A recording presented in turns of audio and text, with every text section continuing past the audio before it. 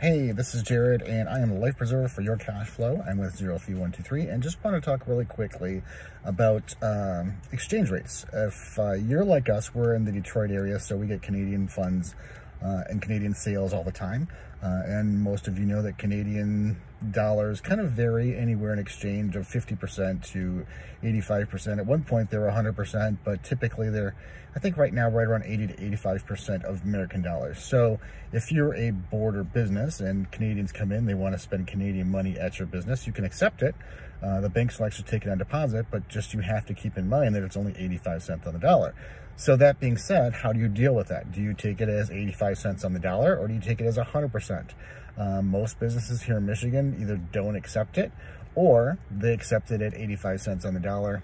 Some might do 75 cents on the dollar just to make it easier to do the math, and also to kind of pay for the cost of doing the transfer to American dollars. That being said, if you're accepting Visa and MasterCard, that's the same thing. People don't think about it that same way, but the reality is a dollar is worth a dollar, but if someone pays with your Visa, you're only getting $96 or 96 cents on the dollar, or 95 cents on the dollar. Some cases, 94 cents on the dollar.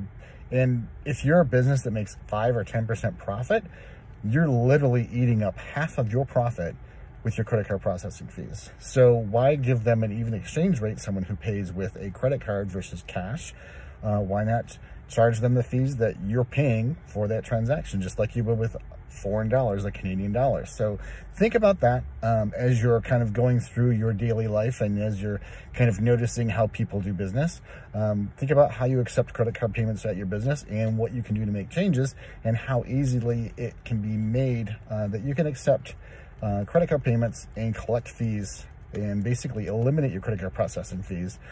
We have a program that's as low as $10 a month for unlimited credit card processing, and with our almost 20 years experience, we make sure that our customers are compliant, which is getting to be a pretty big deal. It's been the wild, wild west out there, and we're finding that more and more people are jumping in the game, and they have no clue what they're doing, and they're not compliant, and the person that gets the fine is the business owner. So that's not a fun game to play when you don't know the rules.